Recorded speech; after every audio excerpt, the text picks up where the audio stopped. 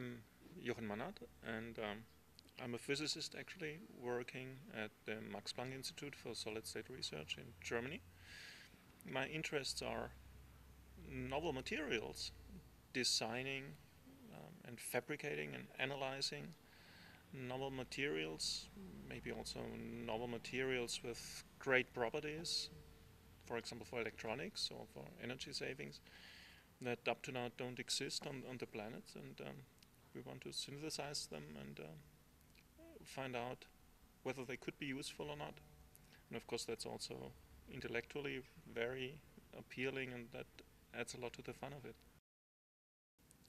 I'm not sure why I've been asked to come here, but for myself I wanted to come because I'm obviously interested in how my research could be used, or the results of my research could be used in the end to, say, save energy or save resources.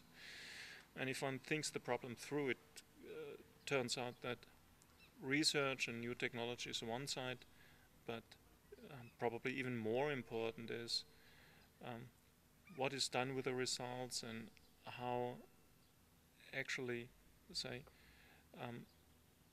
are people using energy and resources. And there it turns out that there is, I think, quite some leverage to save energy and to save resources, not by cutting back, but just by not wasting it. And I think I'm seeing that this meeting here at Tällberg offers a great opportunity to discuss such issues and also meet people who have thought about such things for quite some time. It's not so direct. So I'm doing, on the one hand, very basic research on quantum materials, and I'm in physics and solid state physics. It's exciting that on the one hand this very basic research then is very closely connected. It's just two sides of one card to possible applications, and I'd like also to understand what these possible applications could be. Of course, with the motivation that in the end resources or energies are saved. And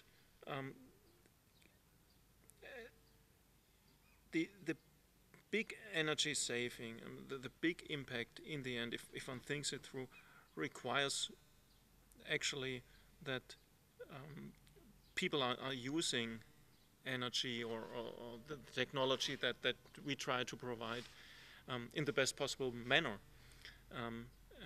Of course I don't want to stop thinking at the point where a device is handed to a company, and that's why I'm here, how in the end can indeed an impact be made, and what actually would be needed from research.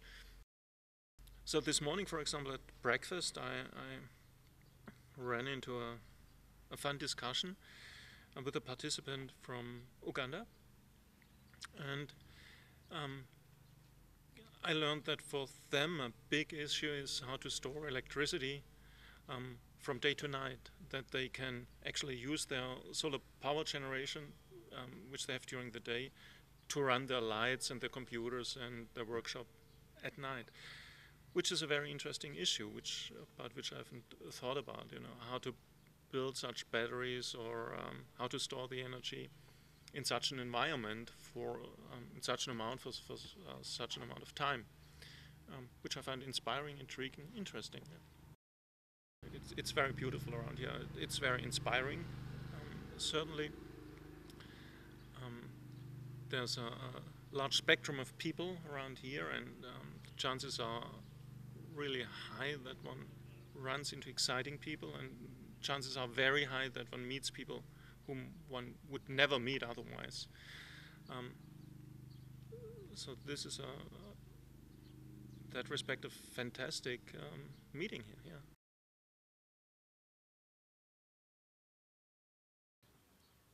Yeah. Well, there are many facets to several facets to your question. One is that may be the easier one, but it's already not possible to answer it. Will research, will technology provide solutions to key problems that we have. It's very hard to tell because it's almost impossible to predict what will happen in science over a time frame larger than 5 years. It's already almost impossible to do it for 5 years, but the research after 5 years benefits from the research success that has been done within this 5 years, so it's almost impossible to predict. But if I look back and look where science has been 40 years ago, what we are doing now, and how people 40 years ago would have thought about the things we are doing now, they would have said, it's just impossible, you're crazy, it's absolutely nuts. So if I extrapolate this, I think really a lot will happen in the future in technology. And I also think that the technology to be invented, which we don't know up to now, it will be invented, has the potential to be very useful to solve many of the problems that we have.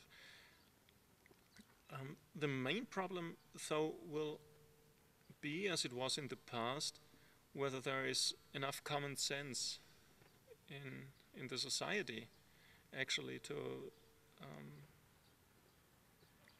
solve the problems just by common sense, with the additional help of high tech. And whether this common sense will be around, I don't know. It will be exciting.